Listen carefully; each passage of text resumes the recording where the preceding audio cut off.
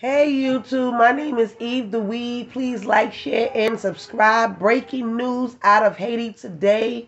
A couple of people have been kidnapped and is a developing story. We're gonna go to the news briefing on Channel 12 right now as they talk about it. It is crazy, but these are the same people that they didn't want to come here. But we gonna talk about it. Welcome back, everyone. I'm Kurt Semder, and we've got developing news out of Haiti right now, where we are learning a group of 17 American missionaries were abducted by gangs outside of the nation's capital yesterday. Here's what we know so far.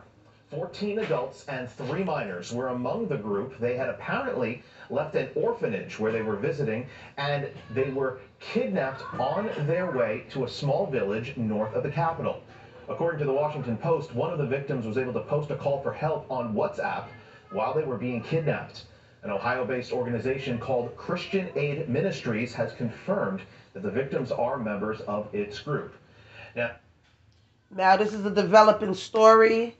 American missionary kidnapped 14 adults, 3 minors. Were leaving. This is crazy.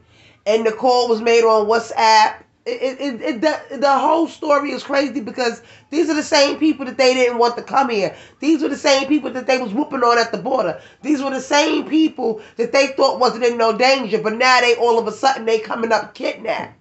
This is a developing story. My name is Eve the Weed. Please like, share, and subscribe. I will try to come to you with the latest. I gotta go, YouTube.